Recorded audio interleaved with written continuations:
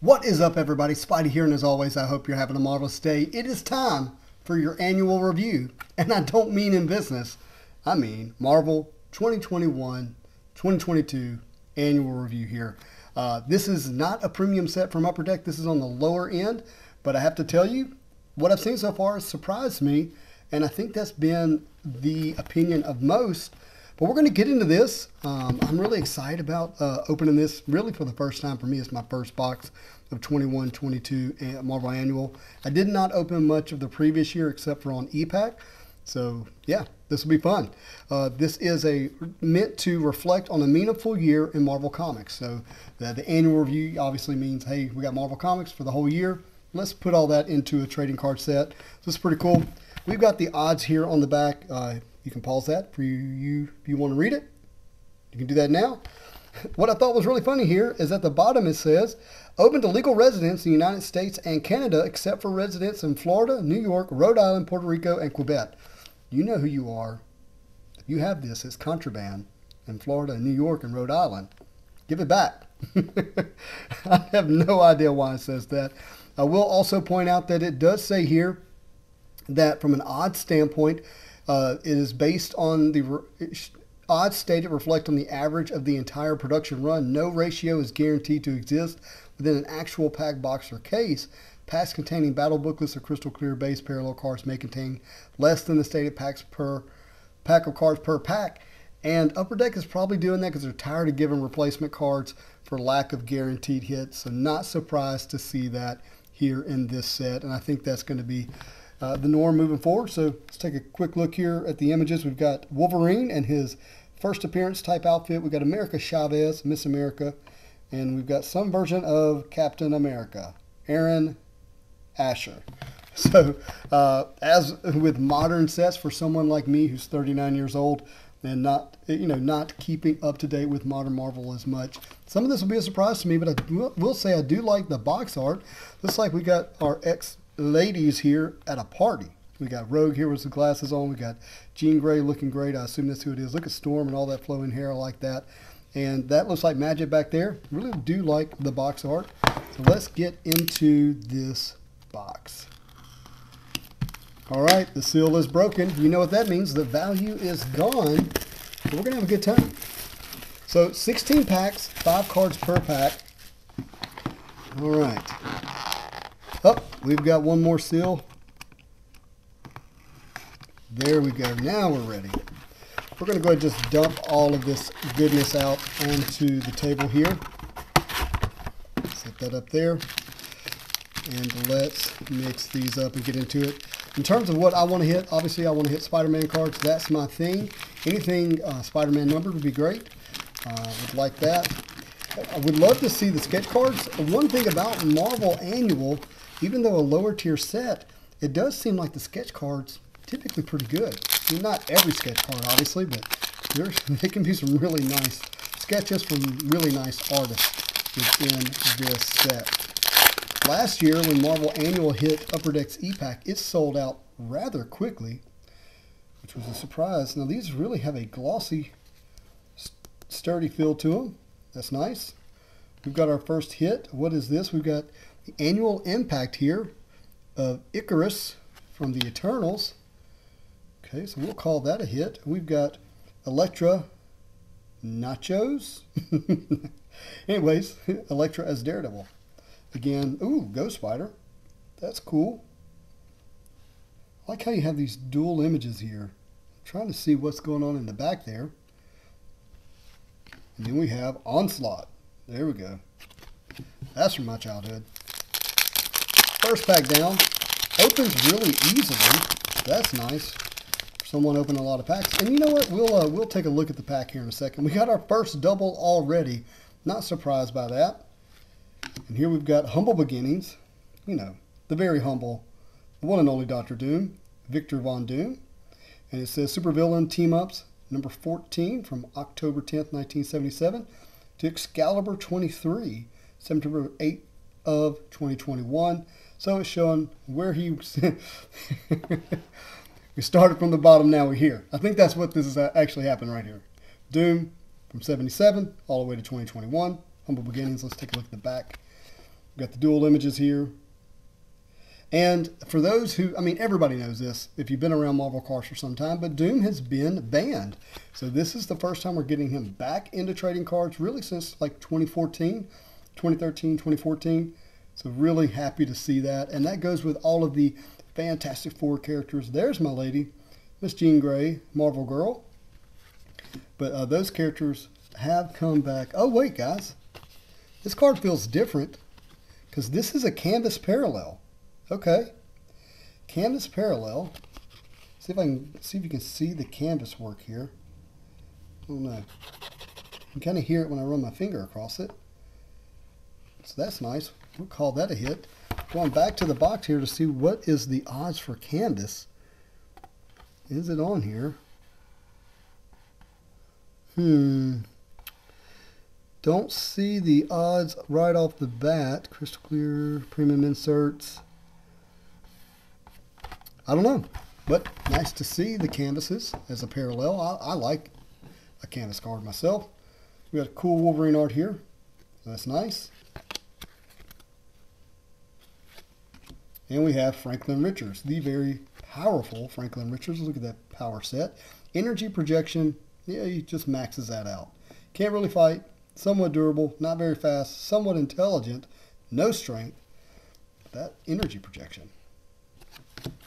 All right, I said we're going to look at the pack. Here we go. We've got Null. He's big right now in the Marvel space, especially modern. We got a really cool image of Venom. That's awesome. Spider-Man getting the cameo treatment down here at the bottom, right beneath Cyclops. We got Iron Man and Wolverine, Captain America, and Hulk. Great characters.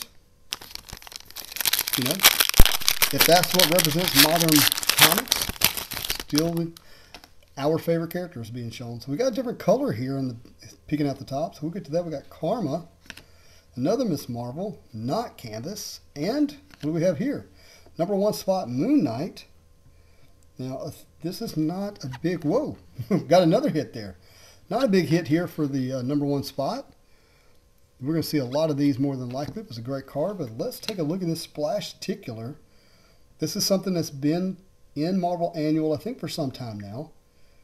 And we've got the Fantastic Four. Again, as I was saying with Dr. Doom, Fantastic Four has been banned, but they are back. And it is Splash-ticular. Ooh! And we've got N1S18. And that means we have a super short print. And the super short print on the Splash-ticulars is 1 in 256 packs. 1 in 256 packs. So double check me on the checklist, but I'm pretty sure that's what that means. So that is a nice hit. Very good. And we got Sunfire here. This is a set that I hope to see in retail to some degree. It seems like it's made for retail. We'll see if that happens. America Chavez. We got our annual Impact Doctor Strange. That is actually a pretty cool card. I love the gold there. And this artwork for Doctor Strange, always cool to get him in that meditation pose. Okay, there we go. And look, we got another canvas here. You can really feel it. Let's see, you can see the difference, the way the light doesn't bounce off of that canvas. So that's cool. So that's 2 canvases. We got Miss Jessica Jones here. As the artist said when we did the artist unboxing, really difficult to make someone in street clothes look like a superhero. And we got the Loki. Very nice. All right, we got to get going. 16 packs here. Already 9 minutes into the video. I feel like we're just getting started. And we got something here, something different. All right, we got Black Winter. That looks like Thor. And look, don't mess with the Black Winter. Look at that. Strength, intelligence, speed, durability, energy projection, fighting skills. I mean, the Black Winter brought death on a grand scale, hearkening the end of an entire universe. The Cosmic Plague enlisted the help of Galactus, who in turn transformed Thor into a new Herald of Thunder. Goodness gracious. Whew. Super powerful. Pendants. We've got another #1 spot. We got Heroes Reborn. And we've got another Lenticular. Splash-ticular, not lenticular. And this is a Scarlet, which is number 10. So not super short printed or short printed, but still cool. So that's 2 of those. And we got Mantis, looking different. Not used to that look from Mantis. Let's get these stacked up. All right.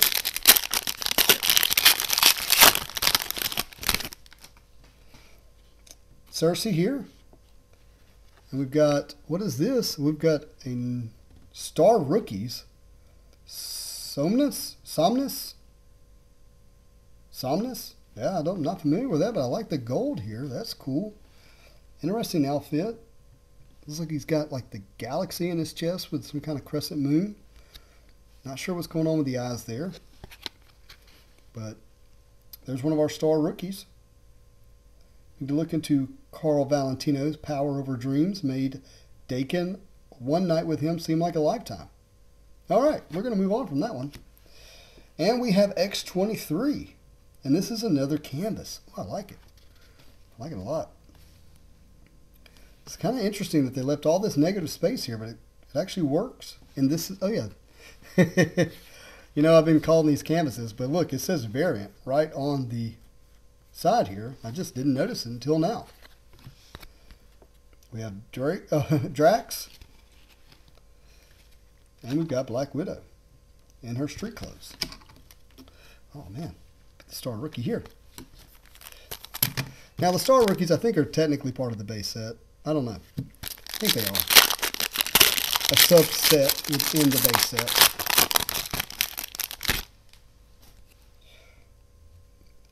All right, Miss Belova. Very nice card. Silk. Sweet. Another #1 spot, the Marvels. Oh, we've got some type of parallel here, a thing. This is a silver parallel. Let's pause just to look at the box odds on silvers. Does it tell us? I don't think so.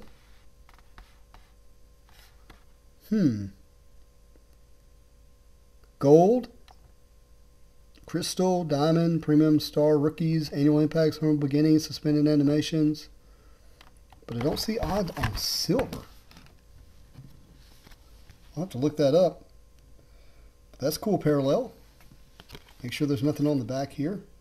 Nope. Very nice.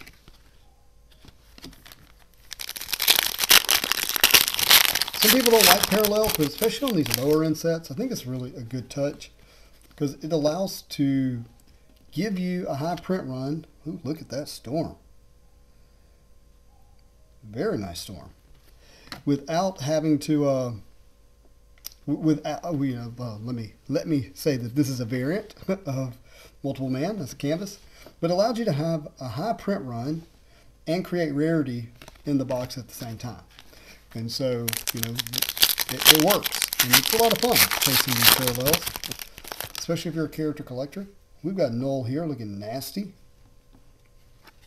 We've got another Annual Impact of Toad.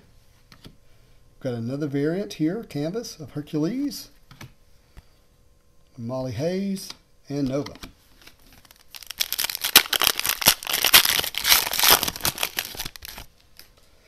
All right, Groot. What's up, man? Who is this? Phastos. Another #1 spot. This one of Captain America. Oh, we hit an auto, everybody. Jason Aaron. Jason Aaron. And this looks like to be of an issue with Dark Phoenix, so that's cool. Let's turn this over after we take a look at this magic card. Very nice. Avengers 43, March 3rd, 2021. Received an autograph of Jason Aaron. Very nice.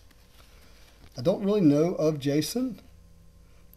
And that's just mainly because I'm not keeping up with modern comics at a super high level. But that's cool. Love that cover. He's the writer. So that's probably our biggest hit up to this point. See what else we're going to get. Kazar. Blade. Another #1 spot of Shang-Chi. Oh my goodness. Look at that. That is a tier 1 animation of magic.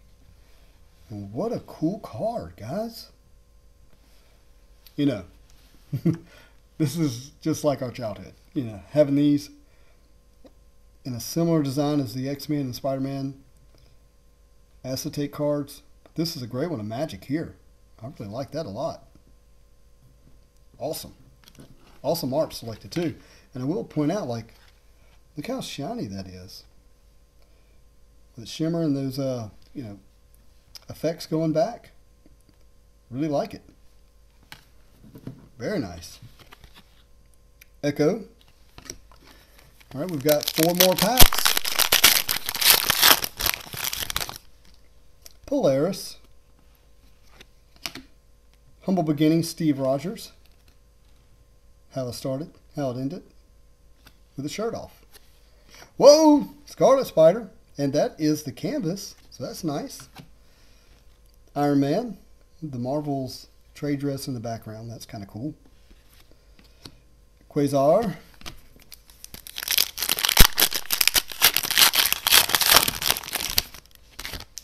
We have Immortal Hulk. Nice. Doctor Doom. Base card. But I like the art. Very good. #1 spot for Magneto. X-Men The Trial of Magneto #1 from August 18th, 2021. And somebody had to hit it. Might as well be me. Gertrude Yorks. More like yikes. I mean, really? Should she qualify as a superhero with above average intelligence and basically no other skills? No, she's part of the Runaways. I don't know much about them. Maybe she's a lovely, lovely character.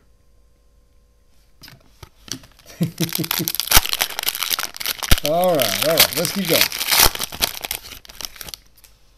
We have Star-Lord. Ooh. What? Come on, guys. Help me understand how that's Venom. That looks like symbiote suit Spider-Man with bad eyes. That doesn't make sense.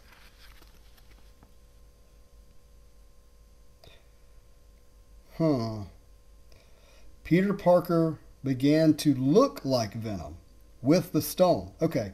Strengthened by the Norm Power Stone and his symbiote suit, Peter Parker began to look like Venom. With the Power Stone, Peter was powerful enough to frustrate Hulk in a fight in a Crossroads dimension. So it is Peter Parker Spider-Man. It is not actually Venom.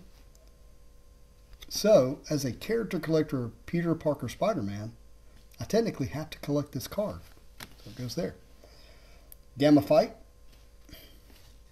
And we have another silver here, this time of Phaetos. I'm not doing well on the silvers. We got Kang. So I've got 3 of 16. I'm feeling like maybe there should be 1 more silver left. And hopefully, for the top tier character. Oh, there's Miles Morales. Look at that. That's cool. We've got another star rookie. Harrower? It's like borrower, but with an H. Harrower? Can't tell if she's nice or mean. All right, let's keep going. We got another variant, Karma, Captain America base card, and Spider-Woman. Last pack, my friends. I'm guessing we have a silver in here. Could be wrong. Just a guess. Scream. Cool card. Beta Ray Bill. Man, I got a rough day. Another #1 spot. That's nice of She-Hulk. Pretty classic look. And, like I said, we have a silver. And it is Daredevil. I like that one. That's good art, good card, good parallel. And we have Faye Lavelle. Faye Lavelle's our last card. All right, that is our box of Marvel Annual. And I did enjoy it. You know, this Pretty low price point for this box right now, under $100. And, you know, is it worth it? Well, it depends on what you hit. But, you know, in terms of what you can buy for under $100 for a Marvel trading card set, I think this is a good time. So, yeah, I'd have to say I enjoyed it. We got the tier or super short print Splash-ticular here of the Fantastic Four. We got the Artist Auto. And other than that, not much else other than what the box owed us. But still, really do like this Magic. Might be my favorite card that we hit today. That was fun. I do like the parallels, like the canvas variant here. That's nice. Good touch. That's not a variant. That's just a base card, but Spider-Man. Yeah, X-23 is nice. That was fun. Thank you for watching. This has been my review of Marvel Annual 2021-2022. If you like this kind of content, do me a favor, hit that subscribe button. If you like this video, hit the like button for me and leave me a comment down below. I do my best to get to those as often as I can and answer any questions that you might have. Anyways, thank you for watching, and as always, I hope you have a marvelous day.